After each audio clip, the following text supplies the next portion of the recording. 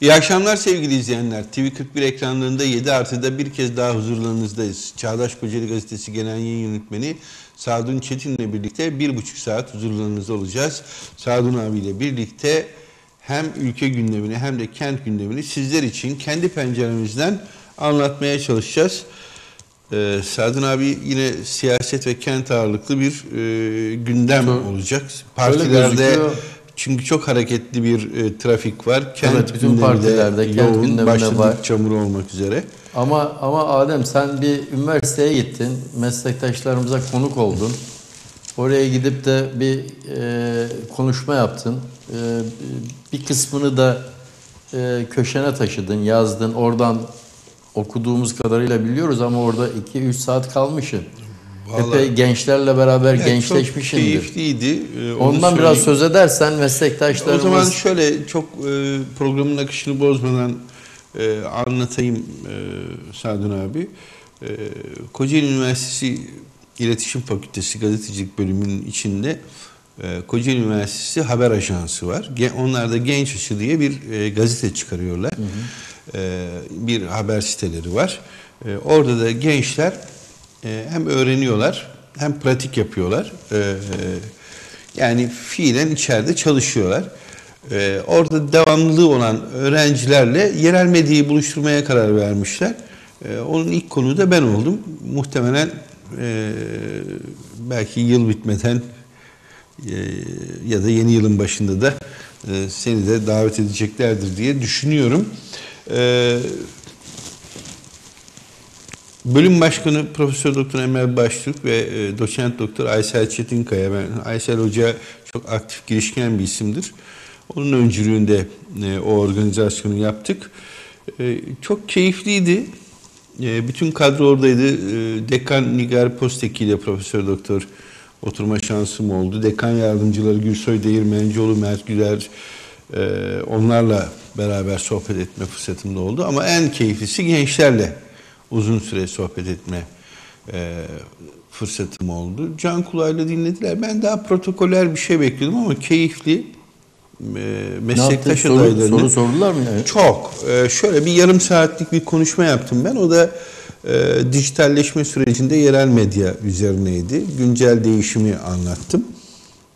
Ama tabii orada gençlerin ilgisini daha çok çeken şeyler işte istihdam olanakları doğal olarak ve özellikle yapay zekanın kullanımı konuşuldu. Ne dedim? Gazeteci yapay zekayı döver demiş. Yani şöyle hani aslında kastettiğim şey şu. Teknoloji fobik.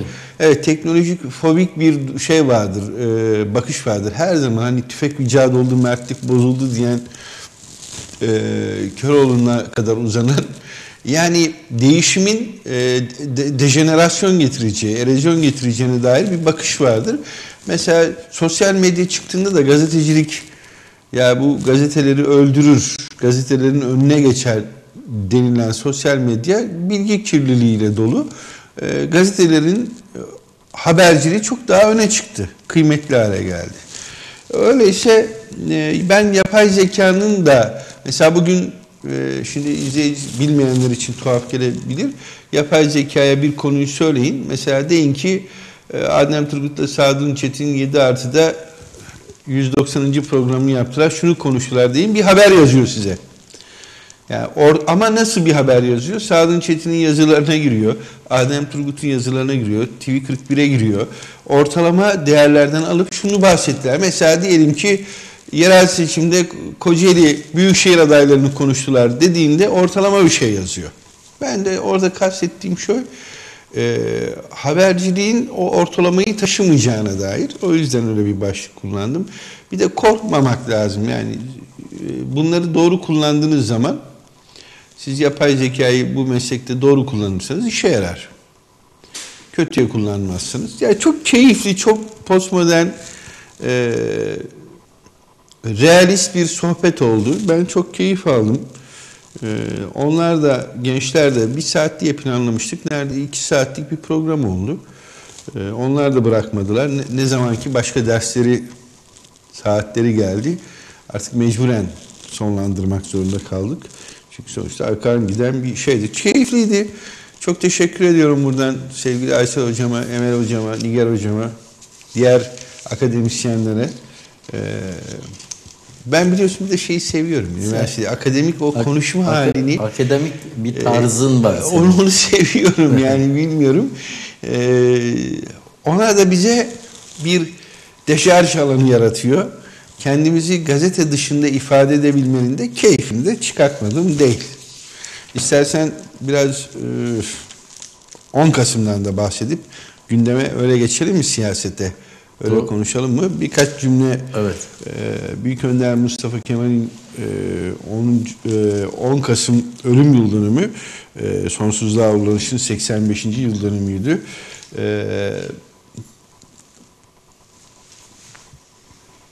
20. yüzyılın en büyük liderlerinden biriydi Mustafa Kemal. 21. yüzyılda etkisi artarak devam edebiliyorsa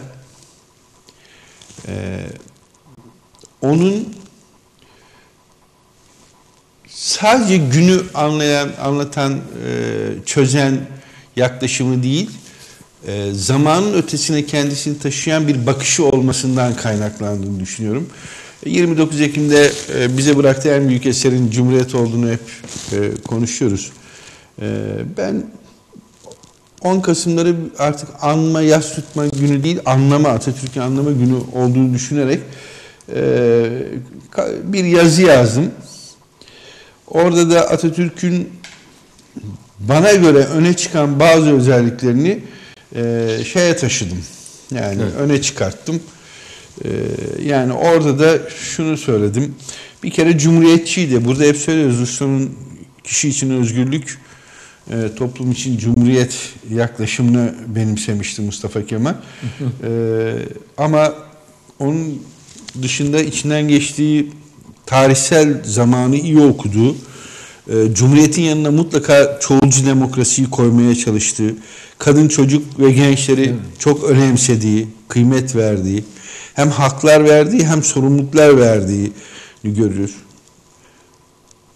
Çok yaşam dolu bir liderden bahsediyoruz. İyi giyinir, yemeği içmeyi bilir, sosyalleşmeyi bilir. Zamanına göre çevreye çok duyarlı. Hep anlatırım, ben kendim de görev yaptığım için Yalova'da, görmeyenler gidip görsünler yürüyen köşkü. Bir çınar ağacının dalını kestirmemek için köşkü yürütmesi Mustafa Kemal'in bundan neredeyse 100 yıl önce. Başka bir duygudur, başka bir öğretidir. Onu görmek lazım. Tabii ki askerliği zaten Mustafa Kemal her şeyden önce iyi bir asker. Değerlere saygılı, toplumun değerlerine de, tüm toplumların değerlerine de saygılı bir liderdi ve yaşamına baktığınızda, kısa yaşamına baktığınızda önceliği hep ülkesi olmuş. Yani bir asker düşünün ki görev verilmediği halde gidip Trablusgarp'ta savaşmış. Savaşmadığı cephe yok Mustafa Kemal'in. Tabii bir erken veda, 57 yaşında Mustafa Kemal Atatürk'ün vedası, ama bedenen erken veda olsa da hiçbir zaman fikirlerini daha uzun asırlar boyunca Türkiye Cumhuriyeti üzerinde etkisinin görüleceğini bildiğimiz bir liderdi. Atatürk'ü anlamak için yani sadece sevgi değil, derinlikli olarak biraz Atatürk'ü anlamak, ona gayret göstermek gerektiğini düşünüyorum. 10 Kasım'da buna bir vesile etmek istedim yazarken. İstersen biraz siyasete geçelim. Siyasette bugün Cumhuriyet Halk Partisi'ni, İYİ Parti'yi, önce muhalefeti konuşalım. Sonra AK Parti'yi konuşalım. MHP'de de başvurular başladı mı? Ankara'da başvurular. Çok öne çıkan henüz bir şey yok. Orada da kıymetli olan şey AK Parti-MHP ilişkisi nasıl şekillenecek. Ama onun için henüz erken diye düşünüyoruz. Orada da büyükşehir adayının resmen açıklanmasını bekliyoruz ve ilçelerdeki başvurular biraz bahsederiz ama biraz CHP'yi konuşalım. Çünkü CHP kıymetli bir süreçten geçiyor. Önemli bir süreçten geçiyor. Şahsen benim beklemediğim bir şekilde, hani büyük fark atar diye düşünmüyordum ama az farklı da olsa Kemal Bey kazanır. Evet. Düşünürken Özgür Özel CHP'nin başına geçti. Güzel bir şey oldu. Şöyle güzel bir şey oldu. Seçimli lider değiştirebildi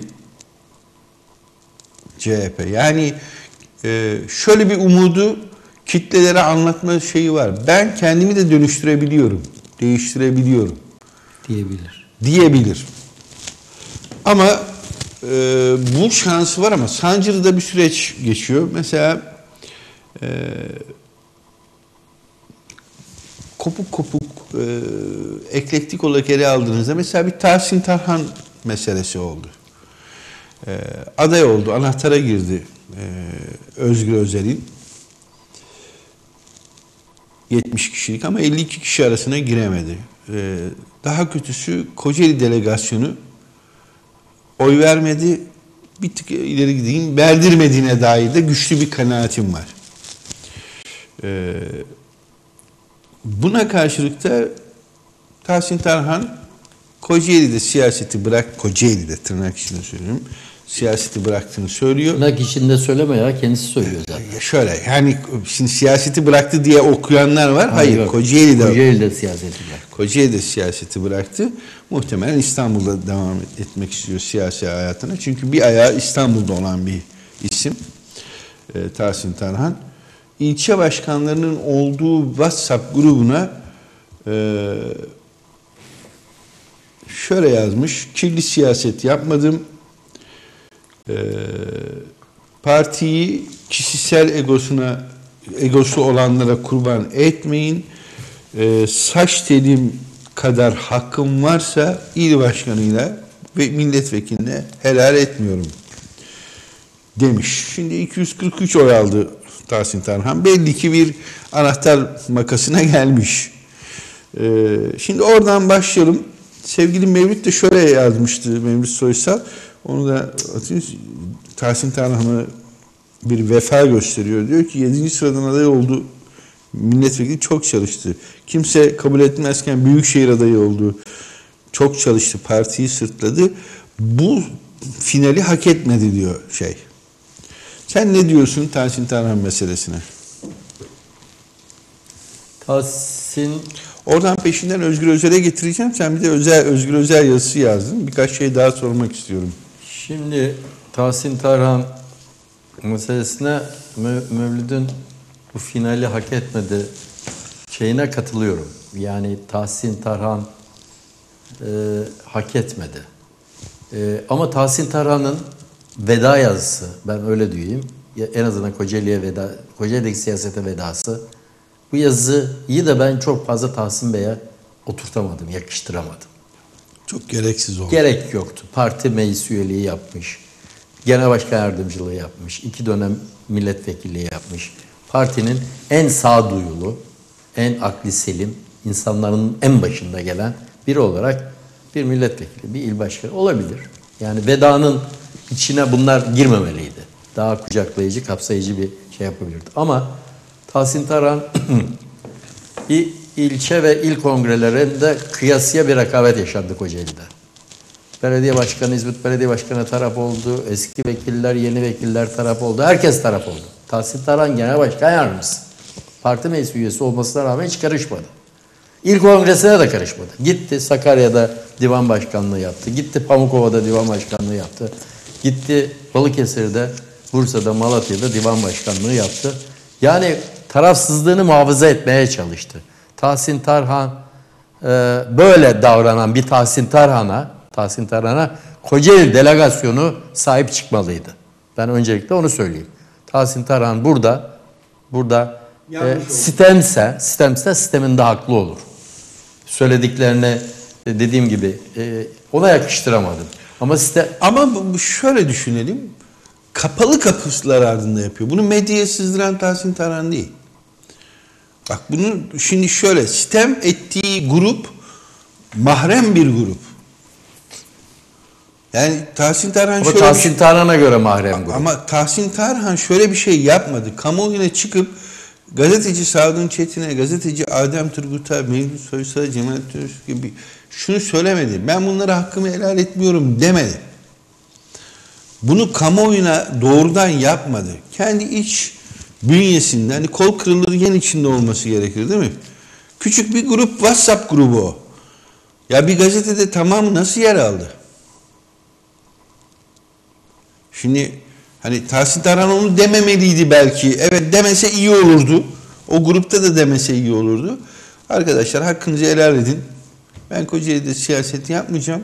O söz ama orada off the record bu burada kalsın. Hayır Değil, ama o WhatsApp grubu özel bir grup yani. Orası hani aleni herkesin gördüğü bir yer değil.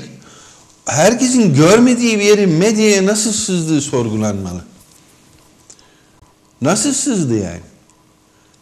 Ey ilçe başkanları kim verdi onu? Ha biz gazeteciler memnun oluruz.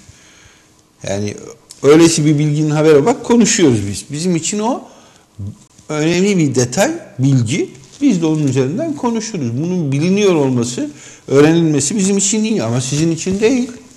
Ya o şimdi onu nasıl sızdırıyorsun? İki yönlü. İlçe başkanları töhmet altında kalıyor. İlçe başkanlarının sorunu Tahsin Bey'in evet orada sorumluluğu yok ama içerik yayınlandıysa içerik yani bunun yayınlanabileceği ihtimalini de Tahsin Bey düşünmesi gerekirdi. Çünkü CHP'de bazen rekabet o kadar ileriye gidiyor ki rekabet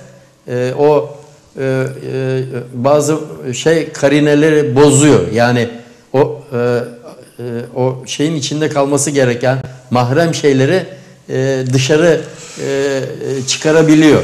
CHP'nin bu iç yapısındaki çelişkiler buna izin veriyor. Nitekim Tahsin Bey ile ilgili konu da buradan gelişti. Ama ben özetle şunu söyleyeyim. Önce şunu da yazdım ben. Harun Yıldızlı adayıydı. Kemal Bey'in listesine. Hurşit Güneş adayıydı. Son bir gün veya 2 gün Tahsin Bey aday oldu. Hatta Turan İmamoğlu'nun adaylığı falan söyledi. Şunu yazdım ben. Hurşit Güneş de olsa, Harun Yıldız da olsa, kim olursa olsun Kocaeli'den birisi varsa 32 kişinin kalkıp onu desteklemesi lazım. Bravo. Oy vermesi lazım. Bravo. Yani bu bir şey. Gidip de filanca ilden destek çalışmayabilir. Başka istemeyebilir. Arkadaşıdır, dostudur, yoldaşıdır, desteklediğidir. Onun neyine çalışabilir o ayrı. Ama burada Kocaeli delegasyonunun görevi oy vermektir. İster karşı olsun. İster bilmeden Tahsin Bey tamam hiçbirinin haberi olmadan aday olmuş olabilir. Olabilir, hepsi olabilir fark etmez. Benim düşüncem benim haberim de yoksa, siyasi rakibim de olsa ben bir oyumu gider şeye veririm. Kocaeli temsilcisi. Bir tık daha ileri gitmek gerekirdi. Bak abi şöyle bu tip şeyler barışma fırsatıdır. Yani adaylığını anahtar listeye girdiği an telefon edersin. Hayırlı olsun dersin. Hayırlı olsun, oy vereceğiz, verdirtmek için çalışacağız. Tamam, evet. İlimizin yukarıda temsil edilmesini istiyoruz. Tamam. Seçilir, seçilemez. Doğrusu şey. Bu. Olması gereken buydu. Şeyleri kırar. O buz dağlarını eritir. Aradaki uçurumları kapatır. Duvarları kırardı. Yıkardı. Ama tam tersini tercih etti CHP Kocaeli örgütü, delegasyonu. Kimse Tahsin Tarhan'a oy vermedi. Bir de verdirtmedi. Tabii yani bu 243 oydan verdirtmeme iyi bir şey diyemem yani şimdi ama deniyor, kulağıma da geliyor. Yani bu ağır bir iddia. Gerçekleşmişse yakışmamış, Kocaeli delegasyonu yapanlara yakışmamış. Oy vermemek zaten dışarıdan bir nezaketsizlik. Görünen, bak abi şimdi Tahsin Tarhan Harun Yıldız'ı il başkanı olurken destek verdi. Şahidim. Yani değil mi? Evet. Evet, şahidim. Hakan Çakar'a destek Hakan verdi. Çakar'a Harun Yıldızlı'ya destek verdi. verdi. Yani Doğru, il başkanlığı. birçok şeyde evet, gücü nedir diye sorarsınız. Taban gücü çok olmayan Fark bir etmez, siyasetçi. fark etmez, Ama önemli değil. parti için elini taşın altına koymayı bilmiş bir adam. Parasıyla siyaset yaptı diyorlar. Katılmıyorum. Kesinlikle öyle bir şey değil. Yok, çok emek verdi. Siyasette şimdi Harun Yıldızlı para harcamadan mı siyaset yaptı? Bülent Sarı para harcamadan mı siyaset yapıyor? Hele de muhalefetteyseniz para harcıyorsunuz. Mecbursunuz zaten. Nailçiler para harcamadan mı siyaset yaptı? Mümkün değil. Mümkün değil. Tahsin Tarhan da para harcamadan siyaset yapmadı. Ama parasıyla siyaset yapıyor demek yakışık alan bir şey değil. Bugün siyasi koşullarında zaten parası olmayan siyaseti doğru düzgün yapamıyor. Bu ayrıca tartışılacak bir şey. Evet, ayrıca tartışılacak. Ama yani bunu Tahsin Tarhan'a bu şekilde yüklemek doğru değildi. Bir de yani ya MYK üyen senin yani. MYK üyen olmuş. Evet, yani o anlamda kesinlikle hak etmedi. Kocaeli Delegasyonu'nun Tahsin Tarhan'a oy vermesi gerekirdi. Daha ötesine gitmiyorum. Ne yaptılar, ne ettiler. Ama Tahsin Bey'in de 4 dakikamız var abi bu bölümde. CHP'yi biraz konuşalım. Özgür Özel'le ilgili ölüp toprağını kaldırabilir mi diye sordun. Son 6 ayda bir güzel tespitim var o yazında. Son 6 ayda muhalefet CHP içeri dönünce siyaset üretemedi demişsin. Gerçekten doğru. CHP'siz Türk muhalefeti olmuyor. Ama sana soru şu. CHP neden iktidar olamıyor? Niye hep muhalefetin lokomotifi oluyor da iktidarın lokomotifi oluyor? Muhalefetin lokomotifi görevi oluyor. o. Yani orada bence bir sorun var. Tamam, Özel'in seçilmesi moral oldu. Sana bir şey bırakacağım ama aday belirleme yöntemi ilk sınavı demişsin. Bir açıklama vardı bugün. Bilmiyorum gördün mü? Anket yaparak diyor mevcut belediye başkanlığını ölçeceğiz. Sonrası sonra diyor. İttifak arayışında onu sormuşsun. Geç kaldı gibi. Kılıçdaroğlu ilişkilerinde sanki iyi başladılar gibi. Ne diyorsun o kendi yazına istinaden geçen ilk sıcak süreçte Özgür Özel'i nasıl gördün? Şu anda çok not vermek zor. Yani biraz böyle toy genel başkan. Toy genel başkan. Yani tecrübeli siyasetçi toy genel başkan. Tecrübeli siyasetçi ama toy genel başkan. Yani toyluğu epey belli. Mesela Hatay'a gitti. Hatay'da Ekrem İmamoğlu ile beraber gittiler. Sanki Ekrem İmamoğlu genel başkan, Özgür Özel yani oranın belediye başkanı gibi. Konuşmalara baktığım zaman, konuşmaları okuduğumda onu görüyorum.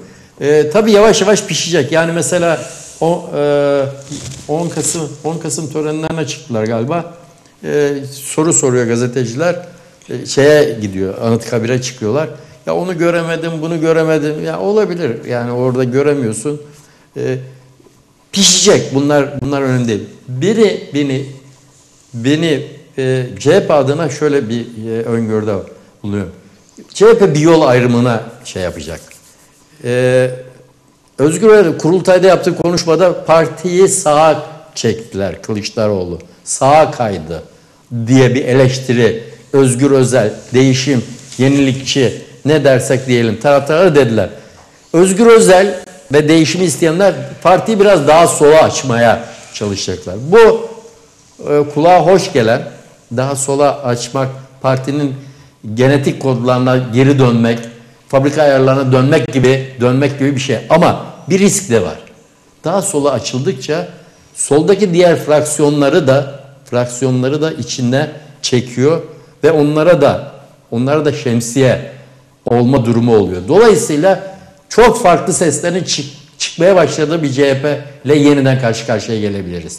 Yani daha solda, daha farklı. Bu CHP'de çok eskiden vardı. Sonra da Kemal Bey zamanında bu parti disiplini adı altına tek bir şeye indirildi. Parti hiyerarşisine. Bunun sanki şeyleri olacak gibi. Farklı seslerden bir kakofoni havası CHP'de oluşursa şaşırmayacağım. İlk sınav dedim, evet, adaylara bir ön seçim yapmalı. Ön seçim, işte bugün bir şeyler açıklandı. Anket yapılacak. Tahmin ediyorum bazılarına gayri resmi ön seçim yapılacak. Hakim huzurunda yapamıyor yasal olarak. Bunları yapmak zorunda.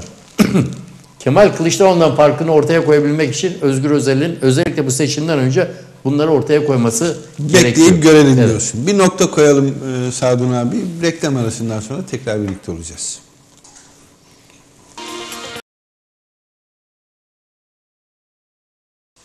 Tekrar birlikteyiz sevgili izleyenler. 7 Artı'da siyaset konuşmaya sevgili Sadun Çetin'le Sadun abiyle siyaset konuşmaya devam ediyoruz. Cumhuriyet Halk Partisi'ndeki gelişmeleri konuştuk. Cumhuriyet Halk Partisi beklenmedik bir değişimi yapmayı başardı ama o değişimi sürdürebilecek mi? Zaman gösterecek. Zaman. Nereye doğru evrilecek? Bu yerel seçimler Cumhuriyet Halk Partisi için bir turnusol kağıdı görevi görecek. Ne kadar başarılı olup olmadıklarını hep beraber göreceğiz. Ancak 2019 başarısının da bir ittifak başarısı olduğunu unutmamak gerekiyor. Şimdi ittifakın diğer önemli ayağı İYİ Parti'de de durum karışık. Daha doğrusu ittifak yok da bir zamanlar olan ittifakın diğer ayağı İYİ Parti'de de işler karışık. Şöyle ben biraz şey yapayım abi, bir fotoğraf çizeyim. Evet, bu konuya biraz daha vakıfsın. Yani, yazı da yazdın. Bir iki defa. Ben şöyle bekliyordum, açık söyleyeyim. İYİ Parti ile ilgili. Kemal Bey olursa İYİ Parti kendi yoluna gider. Özgür Özel olursa evet topyekün bir ittifak olmaz ama butik de olsa içine İzmit'i de alan ve birkaç ilçeyi alan, Kocaeli için söylüyorum, Ankara'yı, İstanbul'u alan bir ittifak, butik ittifak çıkabilir diye düşünmüştüm ama kurultaydan bu yana, CHP kurultayından bu yana gelen sinyaller böyle olmadığını gösteriyor. Hatta biz yarın muhalefet Kocaeli'de de ittifak tamamen bitti anlamına gelecek bir haber yaptık. Hatırla, kurultaydan hemen sonra Meral Hanım şöyle bir şey kurdu. Herkese selamlar gitti, bizi hatırlamadılar dedi. Sadece bu bile yan yana gelemeyeceğimizin işareti dedi. Şimdi ben onu da yine de ya erken söylenmiş bir söz diye baktım. Fakat sonradan geçen haftada grup toplantısında bizim için değişen bir şey yok dedi. Özel sonrasında da değişen bir şey yok dedi. Şimdi koskoca genel başkan durduk yere de bu cümleleri kurmuyor. Mutlaka süreçle ilgili bir şeyi var. Şimdi ama ne var? Şimdi bunu anlamak lazım. Bir kere önce genel anlamda İYİ Parti'ye bir bakalım. İYİ Parti karışık. Çok karışık. Yani İsmail Saymaz yazdı. Ümit Dikbayır'ın Meral Hanım'ın hesaplarını, banka hesaplarını incelemeye çalıştığını yazdı. Ben inanmadım yani önce. İnanamadım.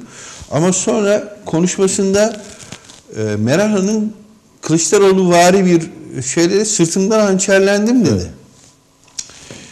Şimdi onun dışında kullandığı bazı cümleleri Uğur Poyraz için kullandığını söyleyenler oldu. Çok o cümleyi birebir şimdi bulabilirsem buradan yapacağım. En yakınım olsun, en güvendiğim olsun, kazık atan herkesi buradan silmezsem adımı değiştireceğim dedi. Bunu Uğur Poyraz için söylediğini söylüyorlar. İstersen en yakınım olsun, vallahi değiştireceğim sözünü Ümit Dikbayır için söyledi diyorlar. Finish çizgisine kadar gelip geriye koşanları da gördük cümlesinde kime söylediği belli. Mansur Yavaş da Ekrem İmamoğlu'na söylüyor ama önce parti için konuşalım. Durmuş Yılmaz istifa etti. Saygın bir ekonomist Durmuş Yılmaz. Parti politikalara çok fazla karışmaz. Fakat uzun zamandır sessizdi, kenardaydı. Bu süreçte de istifa etti. Bir başka renkli isim Bahadır Erdem. Orada da Bahadır Erdem de istifa etti ve istifa gerekçesini ittifak olarak açıkladı. Ama ben bugün Abdülkadir Selvi'nin yazısını da okudum. İYİ Parti'den pis kokular geliyor diyor. Ve orada kullanılmış bazı ifadelerin kime olduğunu bilmiyorum diyor. Yani burada okumaktan da bilmiyorum doğru mu? Hele gariban kız çocuklarını, delikanlıları, onları üzenleri, onları istismar edenleri silmezsem adiyim diyor. Şimdi belli ki İYİ Parti'de bir şey var yani. Bir hareket var. Çok fazla var. Ve şimdi bu Ankara abi. Ankara bu. Bunun Kocaeli yansıması var. Özgür Özel seçildiğinde Kocaeli İl Teşkilatı şöyle bir şey yaptı. Adayları biliyorsun 8 tane ilçede belirledik demişlerdi. Açıklayacağız demişlerdi. Ama Kemal Bey kazanmayınca ötelediler bunu. Bir hafta 10 gün geçti. Şimdi yarın Ankara'da İYİ Parti grubunda Kocaeli'nin 2 ilçesinin adayını açıklıyorlar. Kimi açıklıyorlar? Karamürsel'de Mehmet Baş, Gebze'de Sadık Güvenç. Şimdi Meral Hanım bunları resmen duyuracak. Peki kim bu isimler? Hemen kısaca onlara da değinelim. Benim bildiğim Sadık Güvenç AK Parti'de siyaset yapmış. 4 yıl önce Gebze Meclis Üyeliği yapmış ve 4 yıl önce de İYİ Parti'ye katılmış bir isim. Mehmet Baş ANAP'ta da siyaset yapmış. Merkez sağ kökenli Karamürsel adayı. Aday olması için çok istekli olunduğunu biliyorum. O da İYİ Parti'de Saadet Partisi'nden meclis üyeliği yapmıştı o da. Uzun yıllardır da o da yani parti kurulduktan sonra siyaset yapıyor. Nusret Acur'la birlikte bu iki isim yarın Ankara'da olacaklar ve duyurulacak. Ama bu kadar değil. Sadece bu kadar değil. Aynı zamanda haftaya da Körfez, Çayırova, Dilovası ve Kandıra ilçe belediye başkan adaylarını açıklayacaklar. Ben alabildiğim duyumlar Körfez için Azmi Cihat Hatipoğlu, Çayırova için de İlhami Bayrak isimleri net. Ama Dilovası ve Kandıra için bir isim teyit ettiremedim. Başiskele konusunda da çok ciddi girişimler yaptıklarını biliyorum. O da bu hafta içinde netleşeceğini duydum. Büyükşehir için sevgili Cemalettin de yazdı. Biz de burada konuştuk. Cumali Durmuş'la Gencay Yıldıztekin arasında bir gidip geliyor Ama bütün bunlar şunu gösteriyor. İYİ Parti ittifaktan koptu tamamen. Yani ittifak mantığında hani ittifaktan kopmuştu zaten de acaba mı? Evet, acaba sorusu. Acaba mı meselesini yapıyorlardı, çözmeye çalışıyorlardı. Şimdi yani geriye bir şey olur mu diye bakıyorduk. Şimdi bu arada başka bir gelişme daha var. İYİ Parti'de başvuru tarihleri de belli oldu. Yani 20 Kasım'la 22 Aralık arasında başvurular yapılabilecek. 1 Aralık tarihine kadar yönetim kademelerindekiler istifa etmesi gerekiyor. Şimdi ücretlere gelelim. Eğer İYİ Parti Büyükşehir Belediye Başkanı adayı olacaksanız 30 bin lira yatıracaksınız. Belediye Başkanı adayı olacaksanız 15 bin TL yatıracaksınız. Evet. Meclis üyeliği nüfusa göre 2 ile 6 bin lira arasında para yatıracaksınız. Kadın adaylar bunun yarısı. %46 ve engelli adaylarda %25'i %40 üzeri engellilerde hiç almayacak. 30 yaş altı da yarısını ödeyecek Böyle bir şey. Yani İYİ Parti gemileri yakmış iki türlü. Ben şunu anladım. Meral Hanım o kadar mutsuz ki 14-28 Mayıs seçimlerinde o kadar sonuçlarıyla ilgili o kadar öfkeli ki hem içeride hem dışarıda bir temizlik yapmaya karar vermiş. Ve çok sert, çok agresif, belki o ülkücü çizgiden gelen siyasetin agresif söylemini de taşıyor ama aktüel dönemin kızgınlığı da var üzerinde. Yani parti içine söylediği şeyler yenilir yutulur mu abi? Çok. Çok sert. Çok sert. Şimdi, çok sert.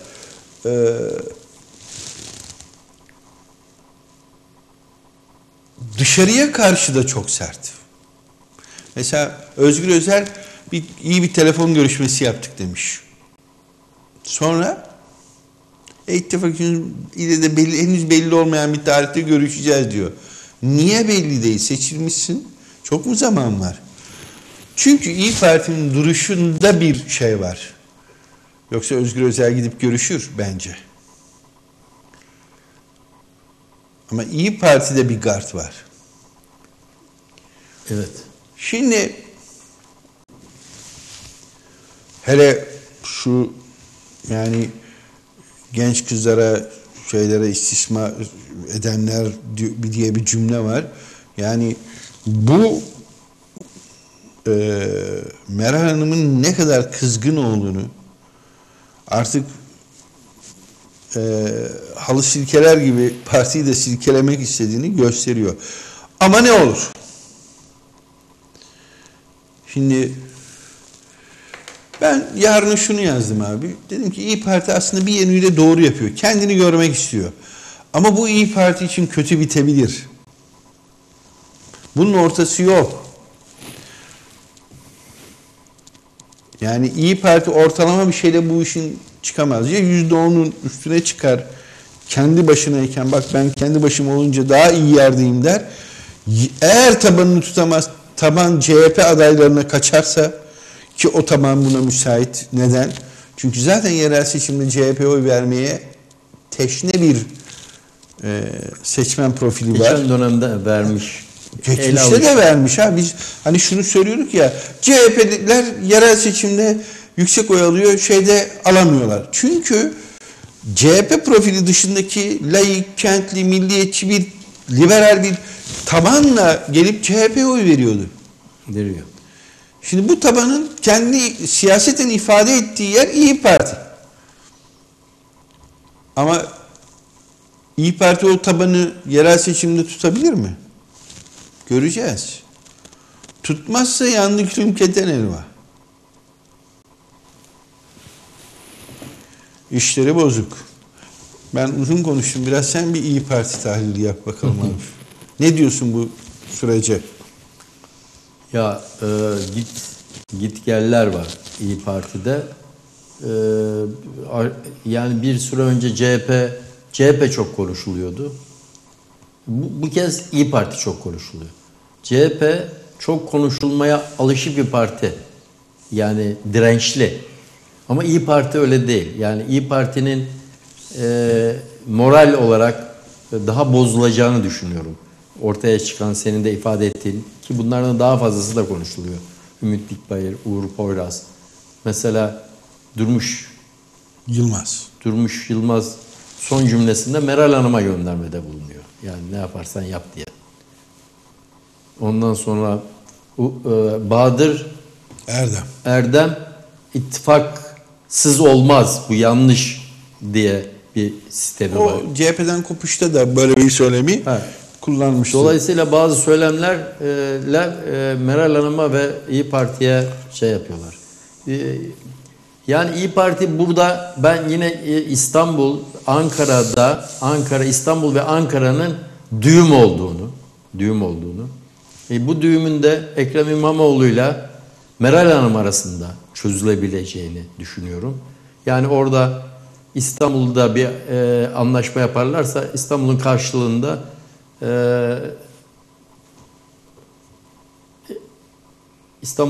başka yerler verilebilir. Bu da CHP'yi bozabilir. Yani Özgür Özel gördüğüm kadarıyla kurultayda çıkan genel başkanla Meral Hanım'ın ilişki kurması zor görünüyor. Bir tek kanal kalıyor İmamoğlu.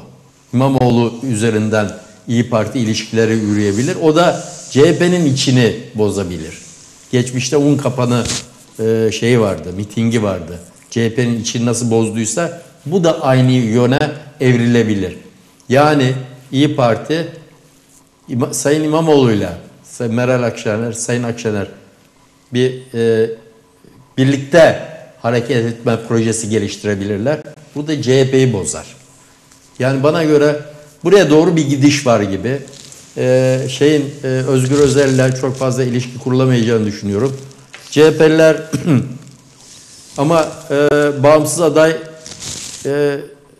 bağımsız aday çıkarma veya kendi adaylarını çıkarma politikası CHP'den İyi Parti'ye giden, geçmişte İyi Parti'ye giden seçmenlerin geri dönmesine de sebep olabilir. Yani bir 2 puan falan İyi Parti'den CHP'ye geçiş de söz konusu olabilir. İyi Parti için sancılı bir dönem. Yani bu işin içinde nasıl çıkacağını zaman gösterecek. Benim de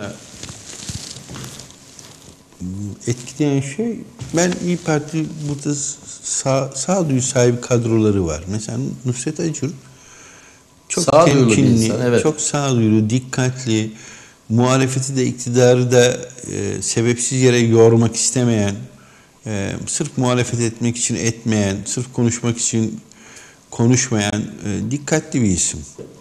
Ve kendisini aday ilçe belediye başkan adaylarını belirledik deyişi neredeyse 45 günlük hikaye. 45 gündür niye bekliyorlar? İşte CHP'deki gelişmeyi bekledi genel merkez, değil mi? CHP'de Kemal Bey kaybedince, Özgür Özel kazanınca burada o çarşamba açıklama vardı. Ertelendi. 7'siydi. Bir bugün, beklenti vardı. Ama yani bir hafta geçti, değil mi? Yani bugün ayın 14'ü. 7'sinden kaçında? 4-5-12 gün geçti. 10 gündür bekliyor Kocaeli'de aday açıklaması. Yapmadılar. Şimdi yapıyorlar. Sen bunu şeye mi yorumluyorsun? Yani ittifak meselesi artık imkansıza doğru gidiyor. Gitti. Şimdi açıklanan ilçelere bakıyorum. Her halükarda aday çıkartmak isteyecekleri ilçeleri aday öncelikle söylüyorlar. Hala küçük bir kapı. Küçük bir kapıyı bırakmak istiyorlar. İzmit için. Büyükşehir. Yani İzmit ve Büyükşehir'i sona bırakılacaklarmış gibi bir şey var. Ama mesela 4 ilçenin önümüzdeki hafta açıklanacak olması, Körfez.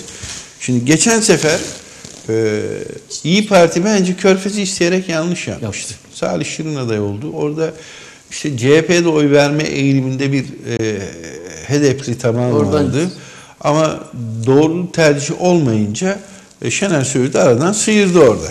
Şimdi Körfez'de Azmi Cihat Hatipoğlu gibi bir ismi sahaya sürerseniz geri çekemezsiniz. Geri çekemezsiniz. Bu şu demek, yani ben artık giriyorum oyuna böyle. Bir boyumun posumun ölçüsünü bir alayım demektir. Bu hani öyle bir yerde ki İyi Parti Türk siyasetinin kısa metrajlı partilerinden birine dönüşebilir. Bu yenilgi sonrası, eğer yenilgi olursa, ya da gerçekten başarılı olurlarsa önünü açabilir. Partinin önünü açabilir. O zaman merkez sağ temsiliyetini CHP'ye yaslanmadan yapabilecek bir hale gelebilir. Yani çok büyük bir riskle bence bu seçimin birinci bakılacak partisi İyi Parti olacak. Yani buna katılıyorum. Gözlerden kaçtı. CHP'liler gördüler. Sayın Erdoğan, Sayın Cumhurbaşkanı'nın gelen gideni aratmıyor. İkisi de aynı yerlere selam veriyor, selam gönderiyorlar diye bir açıklaması var. Ama orada Meral Hanım haksız mı? Haklı. Meral Hanım haklı. Aslında orada hedef, bana göre örtülü hedef İyi Parti. Tabii. Onunla beraber olma, dikkat et. Doğru.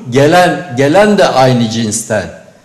Onunla beraber olursan yine hedefe koyacağız seni anlamında bir söylemdi. Bu yanı görülmedi ama bu yanı şimdi İyi Parti'deki dalgalanma diye baktığın zaman Sayın Cumhurbaşkanı'nın attığı o söylediği söylemlerin yerini bulduğunu düşünüyorum. Ya şimdi oradaki biraz önce bir şey söyledim. Aslında belirleyici olan o. O seçmen profili AK Parti'ye gitmiyor. Onun için tamam o selam oraya gidiyor ama hani alıp da o seçmeni de AK Parti'ye, Cumhur İttifakı'na taşıyamıyor. Gitmiyor ama CHP ile ittifakını... CHP ile ittifakını da şimdi bunu Cumhurbaşkanı'nın söylemesine mesafe de var, mesafeyi aşıyor. Ama şimdi abi kurultay yapıyorsun. Yani Osman Kavala'ya selam gönderiyorsun. Tamam Selahattin Demirtaş'a selam gönderiyorsun. Anladık. Ya yani yol arkadaşlığı yapıyorsun 5 senedir. Yani öyle ya da böyle bir Meral Hanım'a selam göndermek çok zor mu bir şey? Yani 1 saatlik konuşma planlıyorsunuz. Memleketin her tarafına, köşesine selam gönderiyorsunuz. Hapishanesine kadar selam gönderiyorsunuz. İyi Parti'ye selam göndermiyorsunuz. Öyle bir şey yok.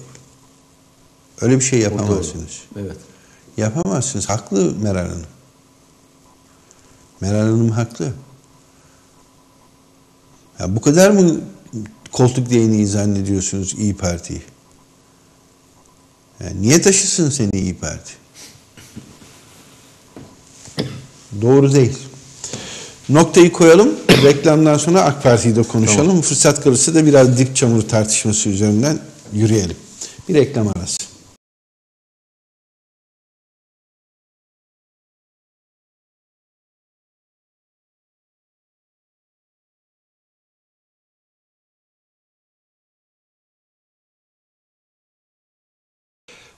Biz arada devam ettiğimiz için programa partiler arası epey bir geçiş yaptık ama AK Parti'de kaldık reklam arasına giderken. Daha doğrusu İyi Parti'ye, bilmiyorum İyi Parti ile ilgili söyleyeceğim bir şey kaldı mı? Hayır, yok. Ben hani bir cümleyle hatırlatayım. AK Parti, İyi Parti yerel seçime rest çekerek giriyor. İçeriye dışarıya. Ya başarılı olacak ya çok kötü olacak. Ortası olmayacak. Onu söylemiş olalım. Şimdi geçelim iktidar partisine. AK Parti'de işler biraz daha dingin gidiyor. Evet. Daha sistemli de gidiyor. Hem sistemli hem dingin. Şimdi 9-17 Kasım tarihleri arasında adaylık başvurularınızı yapın dediler. Büyükşehir adayı olacaklar. 50.000 TL. İlçe belediye başkanları 30.000 TL, il belediye başkanları, ilçe belediye başkanları 20.000 TL, meclis üyelikleri büyükşehir için ya da büyük şehirlerde meclis üyelikleri 10.000 TL, kadınlar ve yarısı engelliler 1/4 ödeyerek aday olabiliyorlar. Başvuranlar çok azdı. Yani belediye başkanlığı için. İzmit'te Talha Köz, Dilovası'nda Emre Sarıca, Gebze'de Celal Çelikbilek başvurmuştu. Bugün Körfez'de Ali Erdemir de başvurdu. Ama bilmiyorum orada atladıklarımız var mı? Ama çok sınırlı sayıda isim başvuruyor. Şimdi şöyle küçük küçük notları okuyayım abi. Sonra karşılıklı değerlendirelim istersen. Mesela İzmit'te Talha Köz başvurdu. Kayıp 5 yılı telafi etmek için adayım dedi. Ben Talha Köz'le oturma şansım da oldu. Sohbet ettim. Yani iyi bir hazırlık yapmışa benziyor. Yani AK Parti'de Muharrem Tutuş çok önce biliyorsun ilçe başkanlığından istifa etti bu iş için. Ali Korkmaz istişare ediyorum dedi. Belirsizlik var ama ben onun da hani fırsatını, zeminini bulursa aday olacağını düşünüyorum. İlyas Şeker ve Mahmut Çivelek daha çok hani aday ol işareti beklerler. İlyas Şeker'in pozisyonu istekli olduğunu düşünüyorum. Ama Ankara'dan hadi bir adaylık başvurusu yap bakalım desinler diye bakar diye düşünüyorum. Mahmut Çivelek de benzer bir durumda bana göre. Başka isimlerde İzmit'e daha adayın çıkabileceği kanaatindeyim. Ama rekor Dilovası'nda onu söyleyeyim. 10 tane isim geçiyor. Yani Ali Toltal, Orhan Çarıkçı, Ramazan Ömeroğlu, Gülay Artut, Ekrem Meral, Ercan Güneş, Mehmet Özay, Osman Akbulut, İsmail Demir. Yani benim bildiklerim. Bunların ne zaman başvuracakları belli saatleri. Perşembe, Cuma adaylık başvurusu yapıyorlar. Zannediyorum Osman Akbulut'la İsmail Demir Cuma, diğerleri Perşembe günü başvuracaklar. Ama şimdi 22'sine uzadı bu iş. Onun için belki erteleyen olabilir başvurusunu. Ama Dilovası'ndaki adayı sayısının 15'e çıkabileceği konuşuluyor. 15 belediye başkan adayı. Bunu neye yormak lazım? Bir, partiye olan ilgi. İki, belediye başkanının değişebileceğine olan inanç. Gidici olduğuna o. Yani gidici demeyelim. Ama gidiciden kastım değişim. Değişebileceğine olan bir inanç var demek ki ilçede ki, demek ki şey var. Körfez'de işte Ali Erdemir bugün başvurdu. Kandıra'da Erol Ölmez biliyorsun istifa etmişti. Derince'de Necdet Deniz, Gebze'de Yaşar Çakmak ve Mustafa Alta başvuracaklar. Darıca'da Ufuk Acay zaten şey yapmıştı. Ahmet Hakan Hocaoğlu'nun adı geçiyor. Kartepe'de Bali Holat aday olacak. Murat Yıldız aday olacak. Aday olacak. Gölcük'te Çetin Seymen istifa etmişti. Ama yani Kartepe, Başiskele, Gölcük, Darıca'da çok fazla adayı çıkması da beklenmiyor. Onu da söyleyeyim. Şimdi neden böyle bir tablo var? Önce onu bir konuşalım beraber. Neden çok adaylık başvurusu yapılmıyor? Bir yorum getireyim mi? Katılır mısın? Lütfen buyurun. Şimdi bir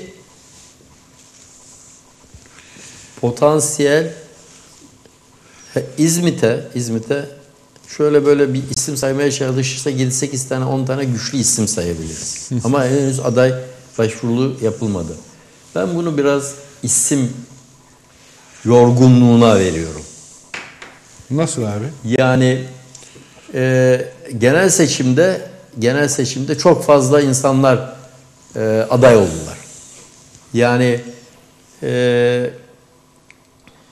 aday onlardan bazıları aday olmasaydı bu seçimde daha rahat çıkarlardı. Yani 3 ay önce aday olan biri yeniden aday olunca bu adaylık psikolojisinde negatif algıdır. Yani her zaman işte hep her yere aday derler.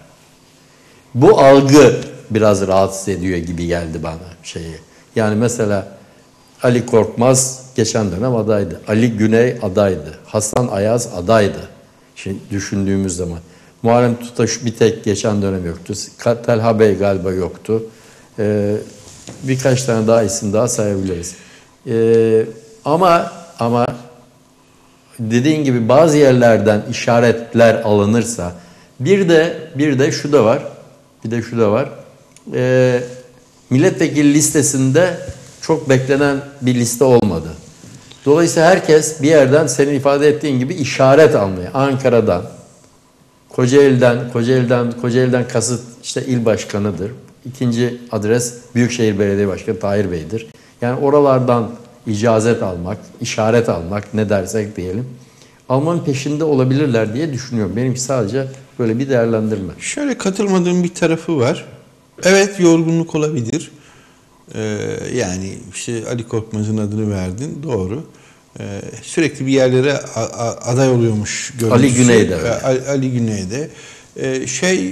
Mesela buna aklıma gelen kendisi de ifadesiyle ilgili Emel Ceylan Balcıoğlu. Bir dönem her şeyde adı geçti.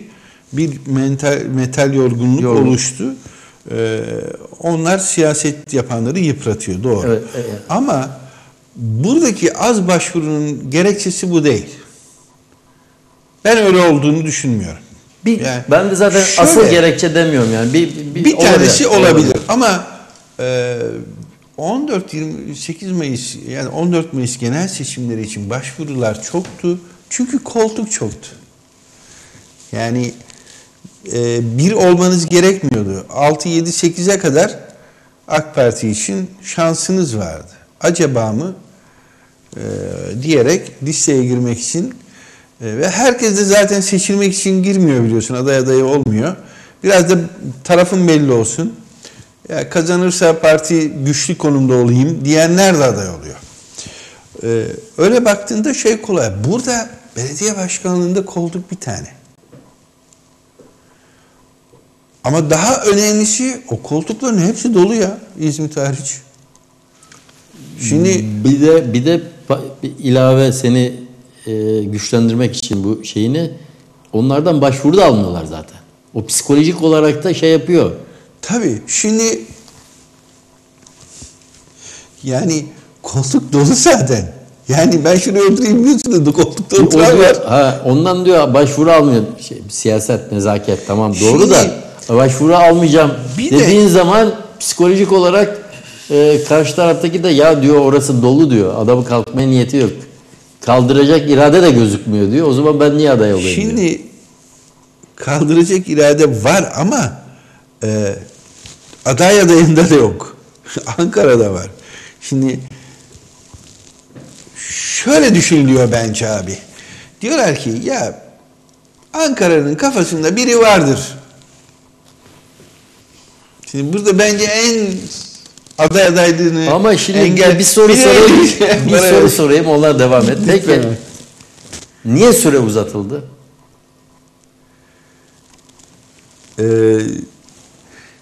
Süre uzatımı İl başkanlarının önerisi Cumhurbaşkanı tasdiğiyle falan dendi. Ali İhsan Yavuz'un açıklaması. Ben süre uzatılmamış bir seçim başvuru dönemi de bilmiyorum. Yani tamam. her seçimde ama güzel tevafuk diyorlar hani. İlginç tesadüf şey. Hiç aday olmayınca süre uzatıldı diye yorumlamak. Ben öyle düşünmedim açık söyleyeyim. Onu şöyle yordum. Bak şuna yordum. Ya Ankara düzeyinde çok istişare yapan var. Karar verip gelip aday olamayanlar var. Onlara biraz zaman tanımak gibi. Evet sayıyı arttırmak için. Yani ki sonuçta bu bir gösterge. Ne kadar çok aday varsa canım, o kadar prestijlisiniz. Genel seçimde o şeyi vardı işte AK Parti'nin %50-%60'a dayanmıştı. Yani korkunç sayıyı hatırlayamıyorum ama ciddi bir milletvekili adayı vardı. Şimdi onu mutlaka çoğaltacaklardı. Ben bunu sen de Halil Güngör 9'ları yazdın. Ben de Halil Başkan'a şeyi söyledim. Yani ne kadar çok adayınız varsa o kadar güçlü ve istekli görünürsünüz. Bu böyle. Ama aday ne kadar az olursa orada bir sıkıntı varmış hissi oluşur. Algıdır bu. Yani öyle değil çünkü parti içinde biz biliyoruz yani ya biri vardır genel merkezin kafasında yaklaşımı çok engelleyici bir şey yerel seçimde. Artı bir şey daha söyleyeyim. Ya Büyükşehir adayı belli değil henüz. Şimdi tamam Tahir Büyükakın şimdi bu ara bir Münir Karaoğlu adı geçti. Tekrar bir kulislerde konuşuldu ama yani bu her ne kadar CHP kadar olmasa da AK Parti kulislerinde maşallahı var yani. Onu da söyleyeyim. Bana göre Tahir Büyükakın'ın adı konusunda bir mutabakat var. Adaylığının açıklanması da artık an meselesi, gün meselesi. Evet. Bence aralığı bulmadan bu iş biter. Ama o zamana kadar da kafalar rahat etmeyecek. Şimdi acaba mı Tahir Büyükakın mı başkası mı aday diyen de bekler ya da Tahir Bey bir belli olsun ondan el alayım diyen de vardır. Evet o da. Yani o beni yönlendirsin diyen de vardır. Şimdi kafası bin bir türlü çalışan adayı vardır. Bunların gidip aday olması ya zaten parti beni aday yapacaksa mesela bana git aday ol desinler, aday ol desinler diye işaret bekleyen çok kişi vardı. Tabii. Doğru. Ama şu realiteyi atlamayalım. AK Parti'de önceki CHP'de böyle ama CHP'nin bir belediye başkanı var. Özgür Özel açıkladı. Anket yapıp değerlendireceğiz. Tabii.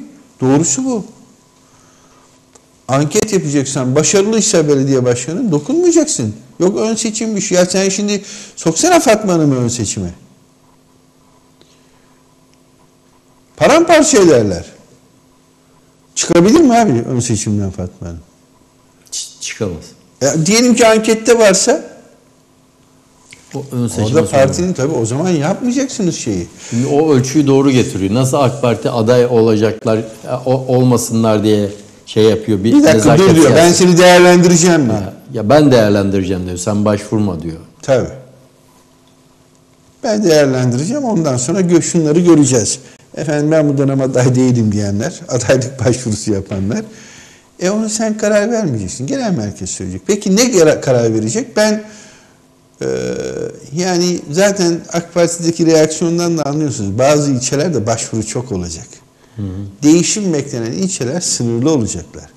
Bana göre Darıca, Gölcük, Gebze mesela bu ilçelere yani belediye başkanlığının devam etmesi, hani Tayyip Büyükakın'a nasıl garanti diyoruz, bana göre bu ilçelerin devam etmesi de %90 garanti.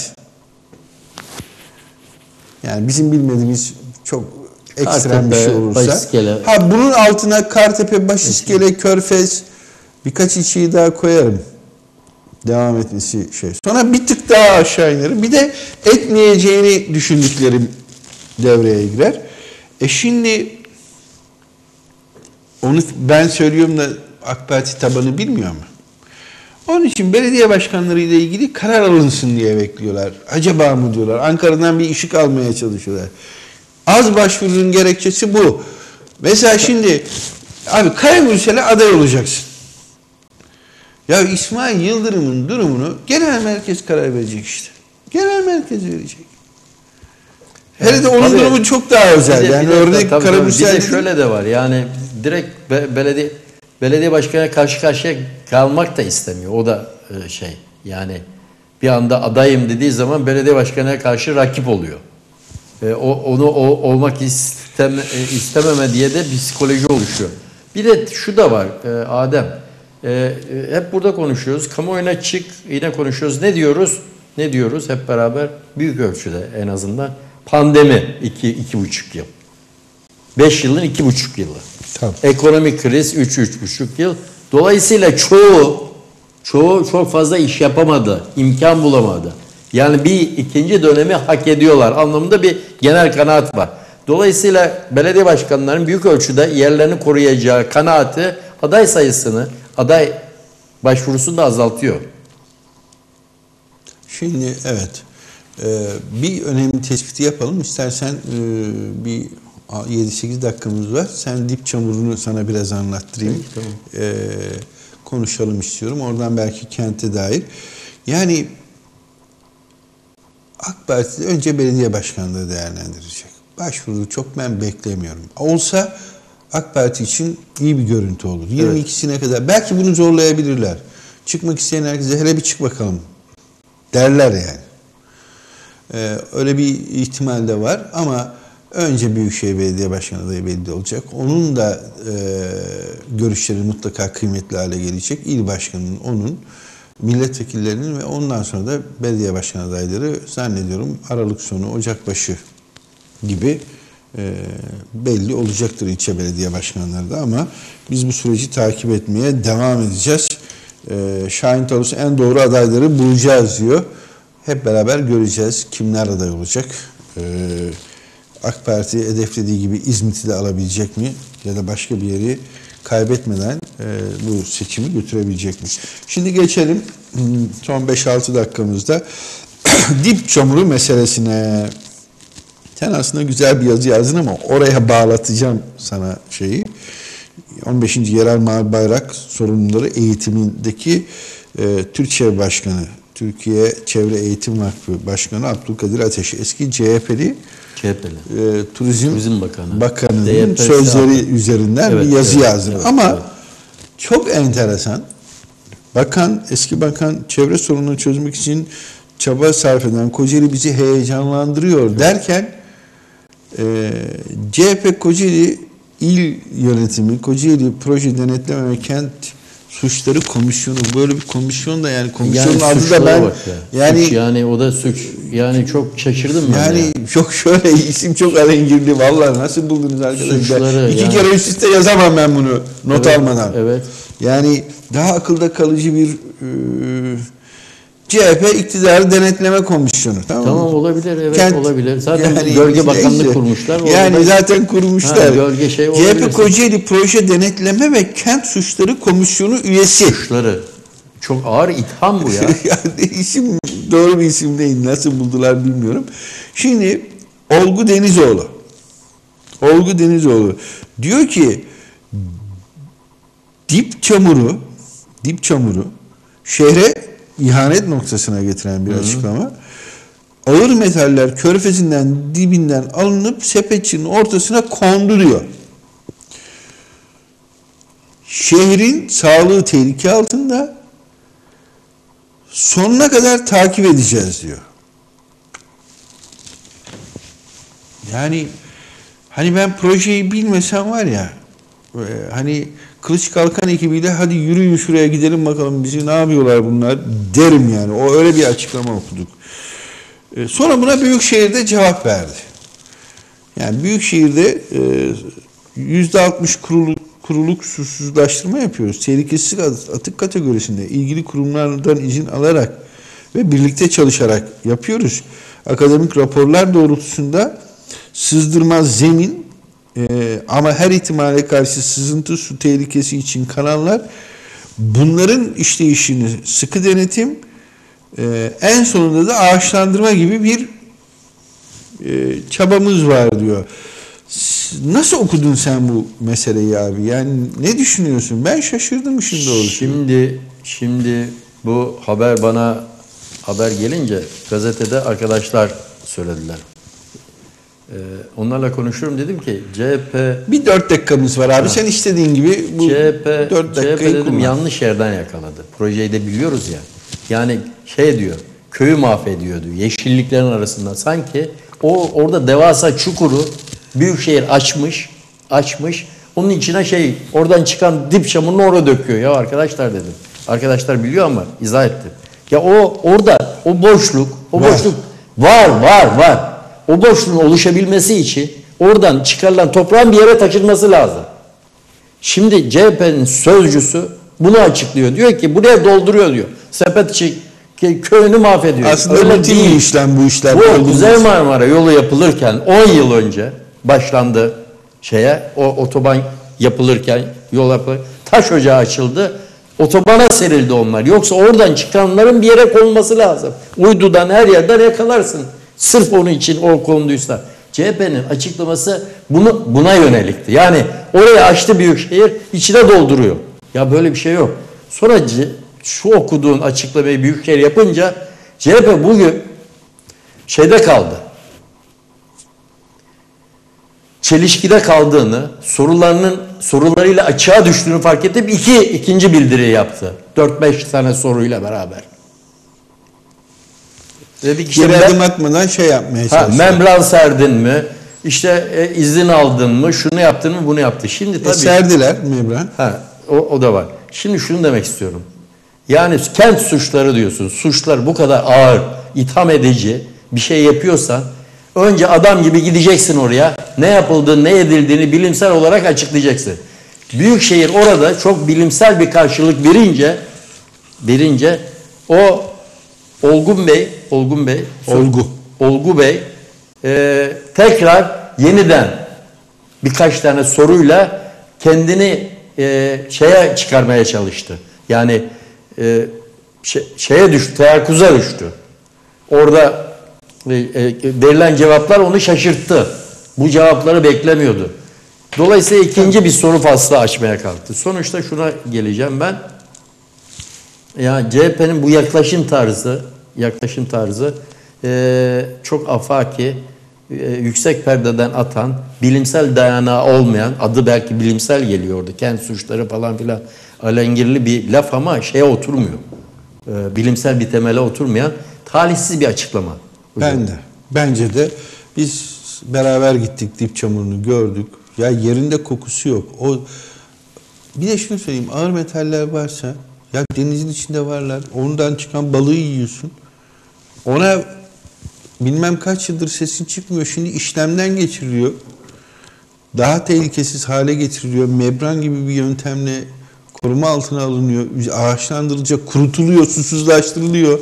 Zaten suyun önemli bölümü tekrar temizlenerek geri veriliyor. %60. Temizleme işlemi var zaten orada. Yani üstelik bölge tekrar ormanlaştırılıyor, kazanılacak. Bunun itirazın, ben bugün beni arayan CHP'liler oldu. Dedim yanlış yapıyorsunuz yani. Bak bu eleştirmeyin demem. Muhalefet iktidarı eleştirir kardeşim. Ama işte senin söylediğin gibi açıkta kalıp tekrar açıklamalar İkinci kez açıklama, yarım saat sonra tekrar açıklama yapmak zorunda kaldı. Olmaz, doğru değil. Süre bitti. Aslında birkaç konu daha vardı. Kocaeli Spor, şu Gazze işgali protestoları gibi. Son olarak şunu söylemek istiyorum. Bir cümle abi. Ben Körfez'in 70'ten bu yana güzel günlerine de tanığım. Yüzdüğümüz, balık tuttuğumuz, kirlendiği, yanında koku yüzünden geçemediğimiz günlere de, mücadeleye de. Sefa Sirmen'le başladı, Hikmet Erankaya ile devam etti, İbrahim Karaosmanoğlu'ya sürdü. Ama Tahir Büyükakın'la beraber Körfez'de Türkiye'ye örnek olacak yeni bir proje geliyor. Bu projeye sahip çıkmamız lazım. Evet. 120 milyon dolarlık kentimize yakan kent türbeye döndü orası, türbeye. Türkiye'den herkes geliyor oraya, inceliyor. Biz bunu kötülemek... önce CHP'lileri götürmek lazım. Biz bunu kötüleyerek bir yere varamayız. CHP yanlış yapıyor. Projeye sahip çıksın, sorulara çoğaltsın. Daha iyisini yapalım. Daha iyisini yapalım. Sorular sorsun, ÇED'i var mı, oyu var mı, bu ama karalamazsın. Sepetçi köyünü yok ediyormuş. Ya öyle bir şey yok. Nokta. Evet, haftaya tekrar birlikte olacağız sevgili izleyenler. Bu hafta bizden bu kadar. İyi akşamlar diliyoruz. Hoşça kalın.